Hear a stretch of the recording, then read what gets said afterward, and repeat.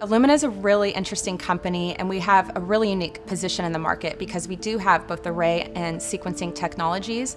And if we stop to remember how this company was founded, we were founded based on an array technology. As sequencing becomes cheaper and cheaper and discoveries are being made, especially in agrigenomics, our customers are looking for a very cost-effective and high-throughput way to really implement this into the field and down to the end user. Our array products are incredibly versatile. They can be used in a number of research and applied applications and are even also being now used in some clinical settings. Methylation arrays from Illumina are a preferred tool for epigenome-wide association studies. This product has been used for classifying different types of brain tumors as well as sarcomas, for applications in epigenetic aging, as well as detecting environmental exposures such as lead exposure, arsenic exposure, even pollution. And what really excites me is the potential to combine methylation data with machine learning classifiers to actually be able to predict different types of outcomes associated with diseases, as well as early detection.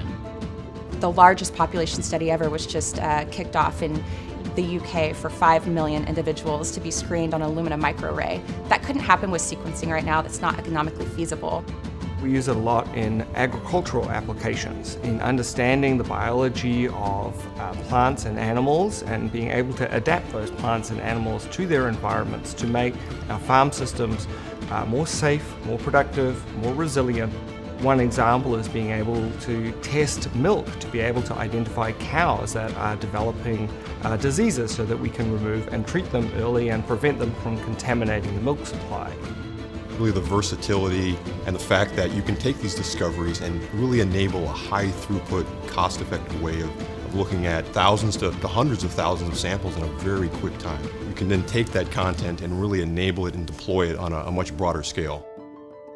I'm excited to see array technology go into clinics and the consumer so that the technology is not only for the researchers but for everybody. We're developing products right now that are going to make it so that we're even higher throughput than we already are on the arrays and being able to touch human health even further. We are adding multiple applications onto one single bead chip. So by consolidating this, they have one product and can really enhance their process and process more samples and reach more people. I'm very excited about the new EX platform that we are launching, and it's basically a new array format and a new chemistry which will allow us to double the throughput and to also double the content. And with this, we will enable a lot of new applications such as cytogenetics, pharmacogenomics, carrier screening, all on one platform. And that is just a clear advantage that we have with our array technologies, that flexibility to take discovery from a lab and really deploy it on a global scale.